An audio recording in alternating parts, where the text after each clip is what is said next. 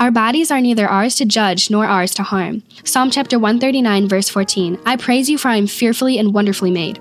Wonderful are your works. My soul knows it very well. Every stretch mark, dimple, freckle was shaped by God. Our bodies are gifts, and every part is wondrously divine. But our bodies are also vessels for works much greater. God did not create us to be pretty, thin, handsome, or fit. He created us to be powerful, to swell in love and make known His word. We are not our bodies. We are who God calls us to be. Let your faith touch the world in ways a material body never could. Brush this depraved culture of self-hatred off your shoulders, embrace God's vision of you, and be powerful.